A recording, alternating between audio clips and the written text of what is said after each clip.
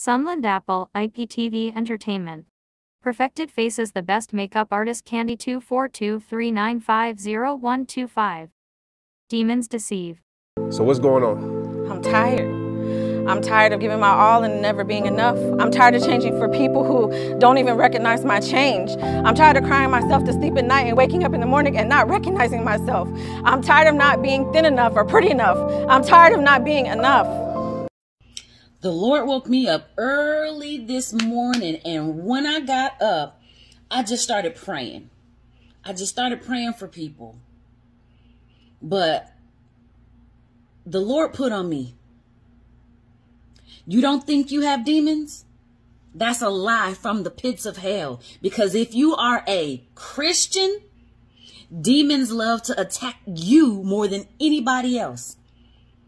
First and foremost, because if a demon can jump on you, control you, take over you, you will then start to fight against other Christians.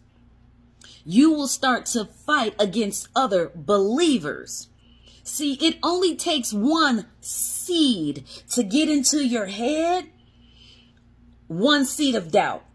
All you need is doubt. Let me tell you, demons deceive. If you do not believe the honest to God truth, you have a demon. Demons deceive. It says so in 1 Timothy 4:1-2. It says, now the Spirit expressly says that in the latter times some will depart from the faith, giving heed to deceiving spirits and doctrines of demons, speaking lies and hypocrisy, having their own conscience seared with a hot iron. Yes, you are being deceived by demons. Don't think you have demons? That's a lie. It's hard not to hate. People, things, institutions, when they break your spirit and take pleasure in watching you bleed. Hate is the only feeling that makes sense.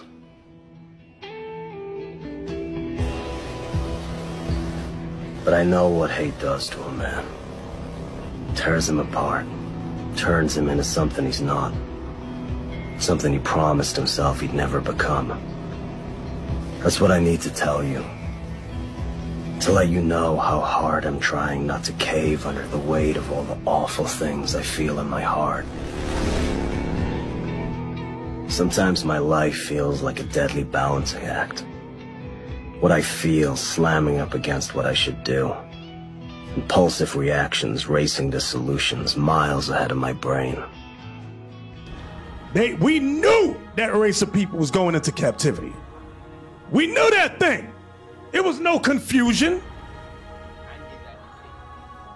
Huh? Say it on the mic. When you look to the top, you see their daddy Satan. That's when you read Revelation, it says the devil and Satan is talking about Esau and the spiritual demon that is bound to him. That's who the angel Michael is standing up on right there. So we had, as wicked as we was back then, we had some understanding. Today we have lost it. We have lost it all. So how do you know if a dream is from the Lord and the Holy Spirit, or if it's from a demon coming to sow covenant? Okay, because demons can give you a good dream or like what looks like a prophecy or a promise, but then in that prophecy, in that promise, there's demonic covenants that they're sowing. So there are times when you confuse, Lord, is that a dream from you that this is going to happen? Or is it something that, there are times. But to be sure, I will advise you to do this. When you wake up from such a dream where you're not clear if it's from the Lord or from the kingdom of darkness, say this: Heavenly Father, if that dream is from you, I accept it in the name of Jesus. If that dream is from the kingdom of darkness, or if those are demons as masquerading spirits, I cancel it, I renounce it, I rebuke it in the name of Jesus. Again, you guys have been deceived, man. Most of y'all get your teaching from deliverance ministries, and deliverance ministries go off the book. The Bible makes it very clear, that we're born Again, not of the corruptible seed, but by the incorruptible seed, by the word of God. Listen, I used to be under a deliverance ministry, and the Lord delivered me from a deliverance ministry. There are some levels of truth, but most of them are lies. I'm telling you, I assure you. Unfortunately, what you guys do not realize, you have not learned, and you're not taught, is that your flesh has life. The scripture is very clear that the flesh is against the spirit, and the spirit is against the flesh. One that is born again by the Holy Ghost, he comes in the body and meshes himself with your spirit. He comes in the body and meshes himself with your spirit. There's no teaching biblically at all that a demon and the Holy Ghost is in the same vessel, is in the same body, but different compartments. That is man's doctrine, not the doctrine of Christ. And as I said in my last video, the Bible says that Christ died for the whole man. And if Christ died for the whole man, how come you can't comprehend that? If Jesus shedded his blood and purchased you, all of you, with his own blood, how is it a part of you belongs to demon deities? That is stupid and that is dumb. That is not biblical at all. That is man's doctrine. That is doctrines of devils, not the doctrine of God, Christ, who saved us and delivered us from sin, death, and hell. Though we're still in the presence of sin, the Bible says that he has purged us from our old sins. Wherefore the rather, brother, give diligence, make your calling and election sure. For if you do these things, you shall never fall. Listen, if you want to just pass around demons and be all up in that stuff, demonic stuff, then go right ahead. But under Christ and in Christ and in the teaching of Christ, the Bible says, whomever Christ hath made free, we are free indeed. We belong to him. We are his disciples, and we are the righteousness of God in Christ Jesus. So if you want to be possessed, you go right ahead. But us over here, we're going to serve the Lord. All right? You want to believe in lies and hypocrisies? Go right ahead.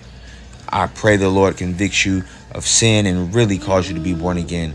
But as far as me and my house, we're going to serve the Lord. Hasta mañana. Or kill them. I dealt with a woman once.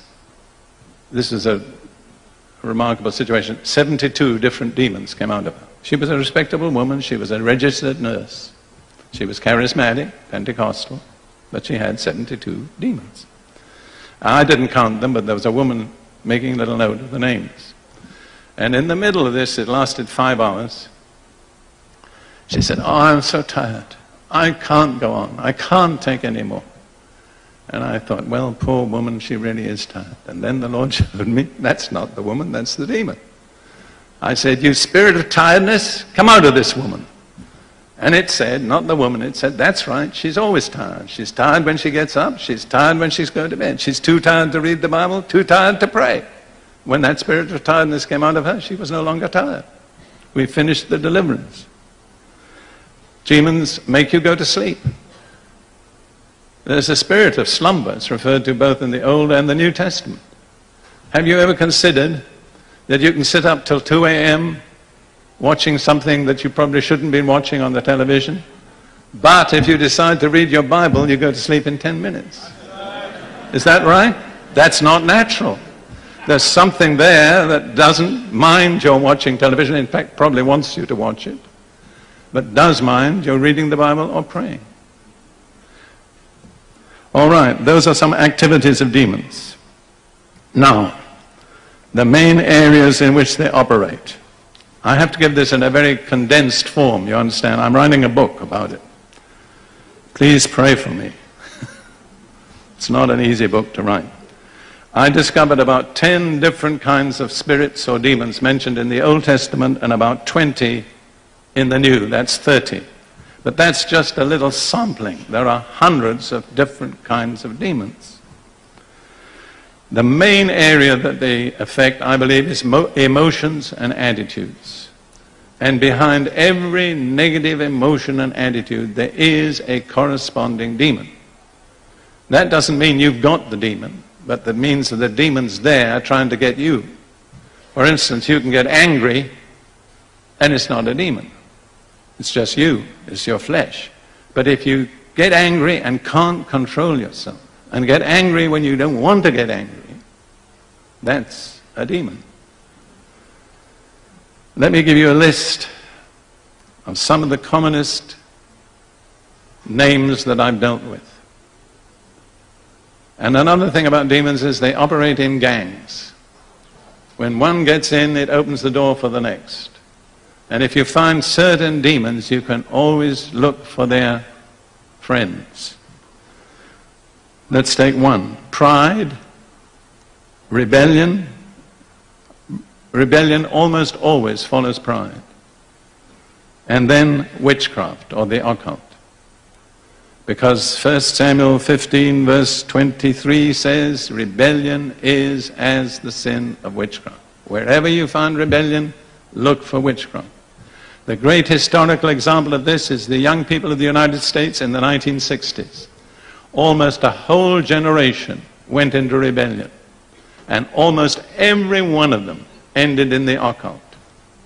Because rebellion is as the sin of witchcraft. Now I thank God I saw scores of them gloriously saved and delivered. But I learned the lesson. Then one of the commonest spirits is the spirit of fear. Paul says God has not given us a spirit of fear, so it doesn't come from God. But fear is something that we easily, all of us, give way to.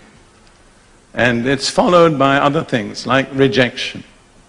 One of the commonest emotional problems in the church and in the world today is rejection. It's a sense of feeling unworthy, unwanted. Nobody really loves me. I'm on the outside looking in.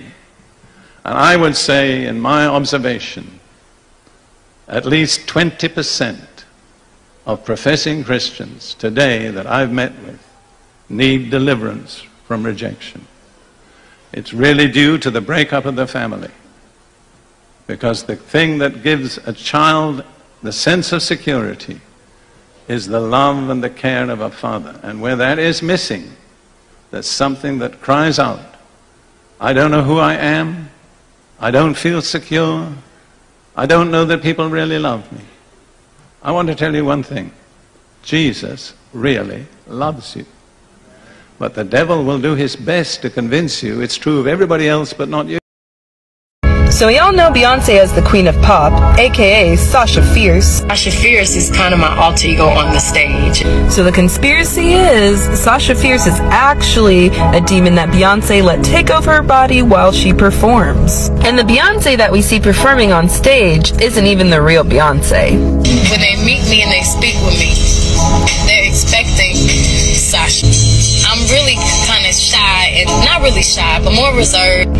Nothing like Sasha. Sasha is a separate entity that takes over Beyonce while she performs and does things that Beyonce herself can't even remember. At the 2013 Super Bowl, we see Beyonce, or we'll call her Sasha for now, throw up an occultic symbol. Now Beyonce claims she was only paying homage to her husband's clothing line, but the origins of this sign come from Satanist groups who worship the devil. The 2013 Super Bowl, all of Beyonce's backup dancers had pentagrams worked into their outfit, as well as Beyonce herself having the head of Baphomet. As makeup artist Candy. Spontaneity is magic. Imperfection is beauty. Flaws are underrated. Beauty is so subjective. The most beautiful things in life are simple yet wholesome. The idea of beauty, I believe, got eroded gradually. Thanks to media and pop culture. What was once beautiful is now called shabby minus. Unkempt hair, freckled face, fat thighs, hairy legs and armpits, stretch marks and cellulite.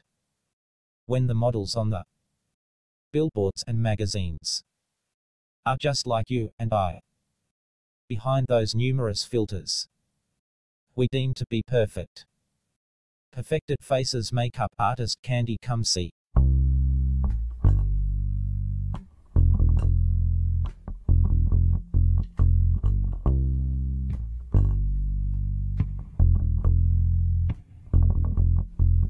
Well, I haven't seen you in a while. Yeah, I miss the sight of your beautiful smile. I miss the feeling of your skin touching mine. I can't wait till Friday night. I'll be going to your place.